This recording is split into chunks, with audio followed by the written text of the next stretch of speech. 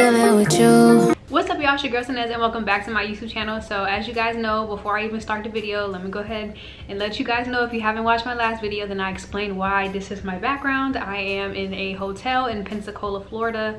I'm in recruiting school right now, so please excuse the this Navy hotel you know, yeah.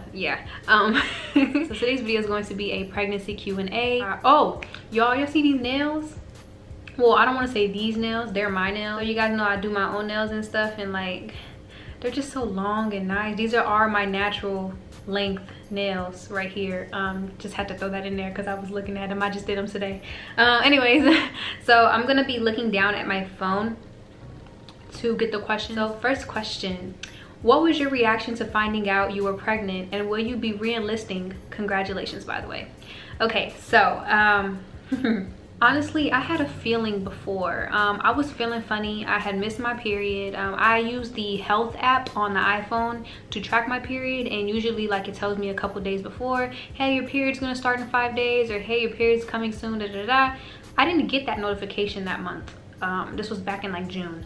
I didn't get it. Usually they send me like a little reminder that my period's coming, but they didn't send me a reminder that month, which I thought was really weird. And I was like, I mean, there's no way that this app is synced to know if I would have gotten pregnant or not, like, you know, like, so that's why it was just kind of weird. So that was like the first sign. Then the second sign was my period was taking forever to come. I was getting these cramps like as if I was gonna start, but there was nothing there. I spent Father's Day with my man's family for his dad, and we went like jet skiing. We was out at the beach, like we was doing all this like fun family stuff. That night when we got back home, I took a shower, I went to bed. I woke up in the middle of the night with like really bad cramps, like just really bad cramps. I'm like, okay, this is it, my period is coming. Let me go ahead and put like a panty liner or something on, so that way when I wake up I'm okay, you know, but I know it's coming. Sure enough, I woke up that morning, nothing, like nothing at all. He was like, why don't you just take a pregnancy test? And I was just like, why would I do that? I'm not pregnant. Like I don't know why, but I just thought like that me getting pregnant was like impossible. Not saying that a doctor has ever told me that I couldn't have kids or anything like that, but I just never put me and pregnancy together. Like I knew I eventually wanted to have kids, like maybe like 3 years from now. He went to work, and when he left, I went to the store and got myself a pregnancy test. I was off that day, by the way, so otherwise he would have went with me. So yeah, so I went and I peed, and it didn't even hesitate to tell me that I was pregnant. Usually it's like wait a couple minutes and like the one faint line, and no, it was just boom boom, pregnant. I was like, damn. And I found out at like 3.5, 4 weeks. Like I found out right away. Like I didn't really know how to feel. I wasn't upset, I wasn't like sad, I wasn't like scared. Well, yeah, I wasn't scared. I didn't really have any emotions. So the first thing I did was I took a picture and I sent it to him, and he responded, and he was just like, you know what, I don't remember what he said, but it was like, okay, how do you feel? Like the whole time he was more so focused on how I felt, because he wanted the baby, but he didn't want to tell me that yet. He wanted to see how I felt and what my decision, what my thoughts were, things like that, before he put his thoughts on me, because he didn't want to, you know, he didn't just want to put his thoughts on me, not yet. So really took me about a week, maybe 2 weeks, to really like just think everything through. And to be honest, like the first thing that popped up in my mind when I saw that I was pregnant was the Navy, which is so sad. That is so depressing. Like the first thing that popped up in my head was the Navy. It wasn't money, it wasn't like struggle, it wasn't like, is this the right person? It was none of that stuff. Like everything else was fine. Like I had no stressors in any other area of my life or my relationship. It was the Navy.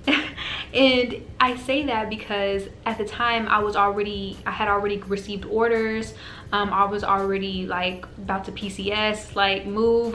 There were so many things I had already in line with my career. I didn't want to lose my orders. Let's say I would have had orders to go somewhere overseas or something like that. With me being pregnant, that could potentially risk me not being able to execute those orders as planned. So they would have canceled those orders and gave me different orders, or kept me in Virginia and just had me do my pregnancy tour there, which would have sucked. I didn't want to stay in Virginia. Like, I didn't want to. I wanted to go back home to Texas. I already had plans. We were buying a house. Like, it was just so much going on, and losing my orders was not, I wasn't having that. So that was the only thing that bugged me and stressed me out in the beginning of my pregnancy. To answer the second part of that question, as far as me re-enlisting, I had just re-enlisted last year. So I still have, like, to finish off my tour, I have 3 more years left on the books, and I will finish those 3 years recruiting. No, I do not plan on re-enlisting again. Because so right now I'm about to go on shore duty, which is great. I'm going to be on land. I don't have to go on a ship. I don't have to go out to sea. I don't have to go on deployment. So I'll be able to be here with my child, raising my child, being with my family, my man. Like, we will be a family. We'll be together all the time. But if I re-enlist, my next tour is a sea tour, meaning I will be on a ship, meaning I will be going out to sea. I will be going on deployment, and I cannot imagine spending 7 months away from my baby. No. I can't do it. I can't do it. I mean, I applaud the people that can and that do and that will, but that's not me. So no, I don't have plans on re-enlisting. But I didn't even have plans on re-enlisting regardless if I would have had the baby or not. I mean, I know that's a smart decision in other people's eyes, because they're like, why would you do that? You know, you can stay in, you have a child now, that's free health care, you know, financial stability, a constant paycheck every 2 weeks, blah blah blah blah blah. I don't care about none of that. I'm so sure in my capabilities of becoming successful without the military that I don't need the military to secure any type of anything for me, my child, my man, none of that. Although my real estate plans have been pushed to the right just a little bit, just because I don't want to take on more than I can handle, and I want to make sure that I can focus on just motherhood, like in the beginning, like once the baby's born, and me learning how to breastfeed, learning how to do all these different things and becoming a mother. I want to focus on that. I don't want to be worrying about, you know, what good deal is out there for this duplex, and do I have a tenant yet, and I don't want to have to stress that yet.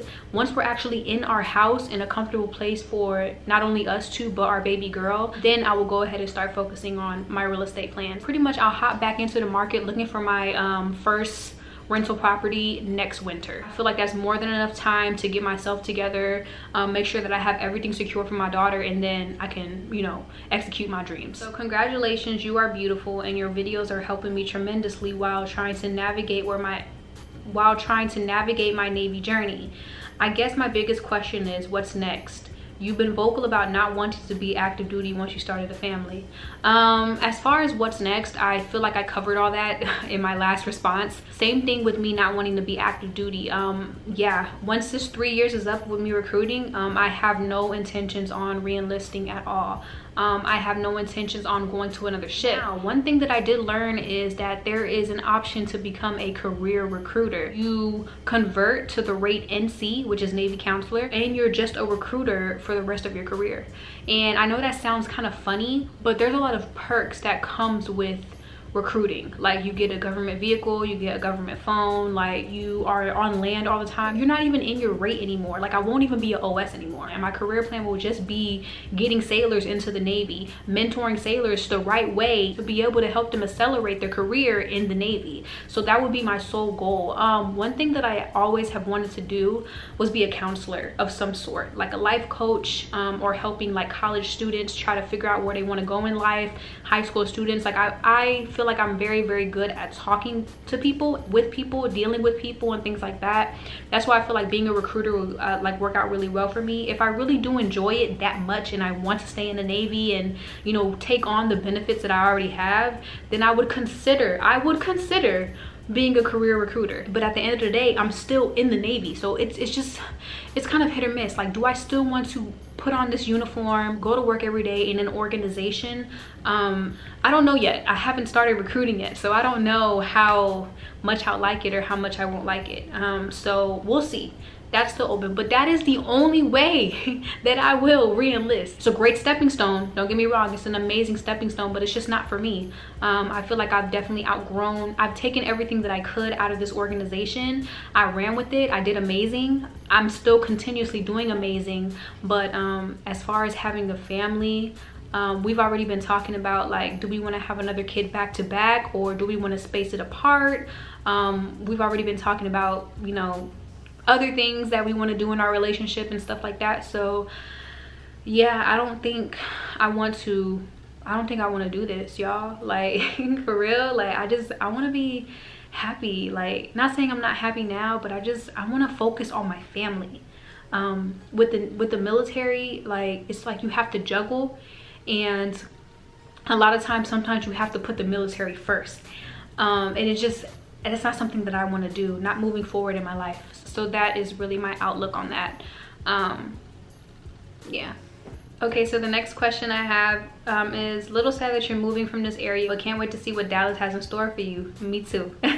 Have you thought of any names yet? Yes, we actually already have a name picked out. I chose the first name, he chose a middle name, and then of course his last name. So our daughter's name is going to be Amina Ivy Holt. Okay, so next question. Congratulations, very excited for you and us. What is the mindset now? Like, how has she changed your whole plans? To be honest, my mindset is pretty similar, if not 10 times more than what it was before. I have always been the type of person that's always been on go. Like, I always had plans, execute them.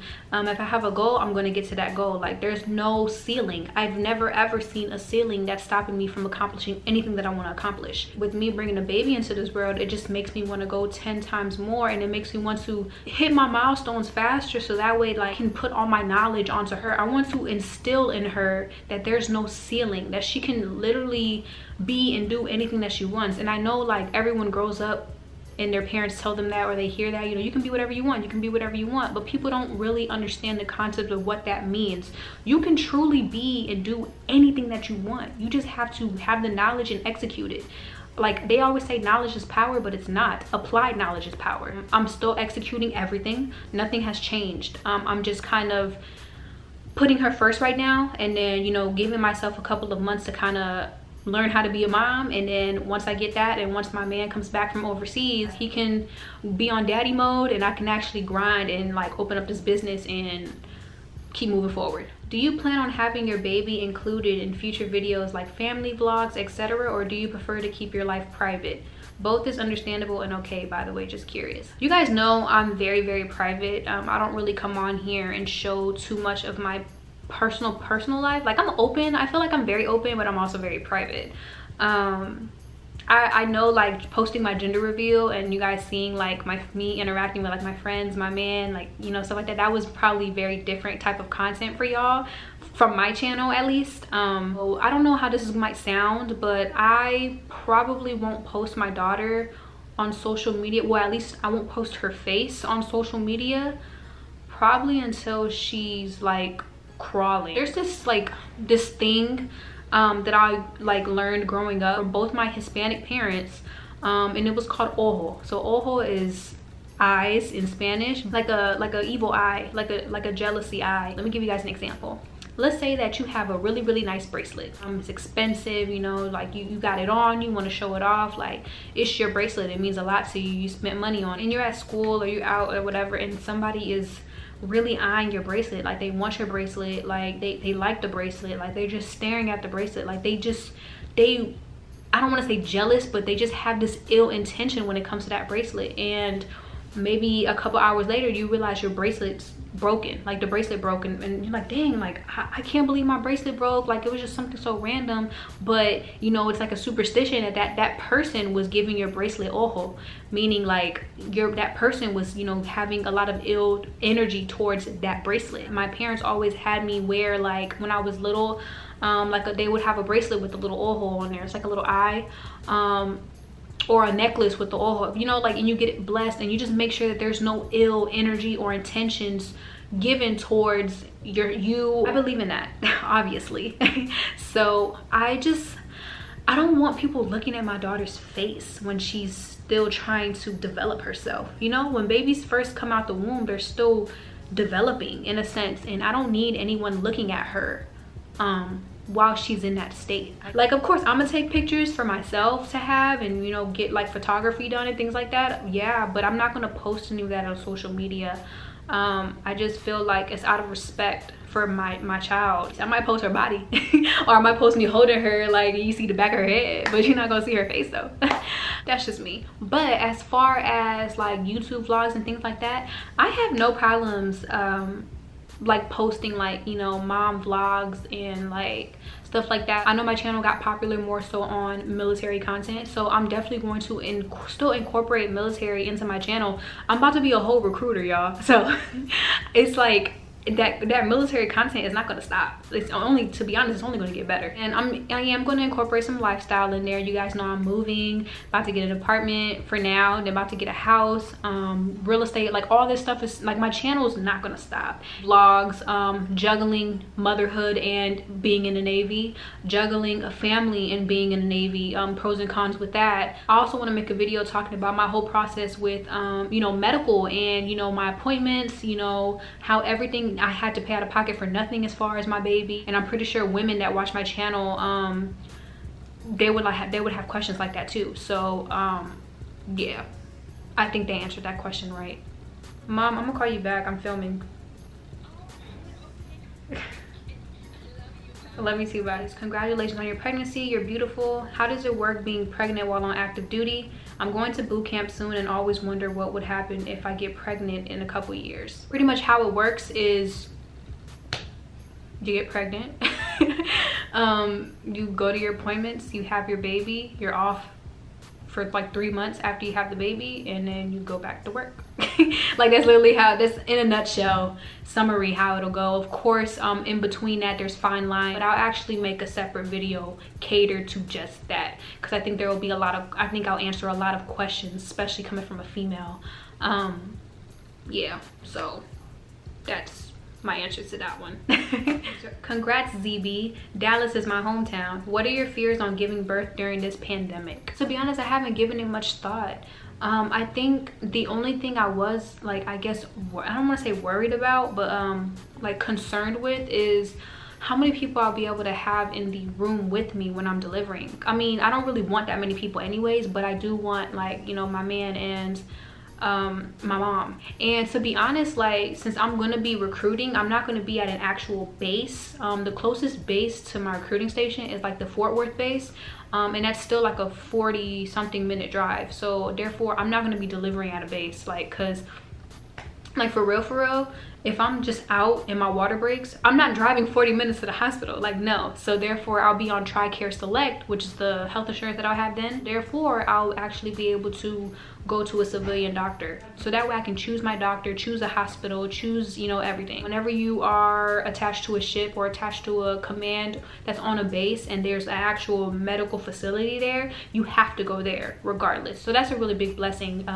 for me with being on recruiting duty and giving birth while on recruiting duty. As far as like the whole COVID thing, like, don't get me wrong, I've been taking it very serious, especially now more that I'm pregnant. I definitely wear my mask everywhere.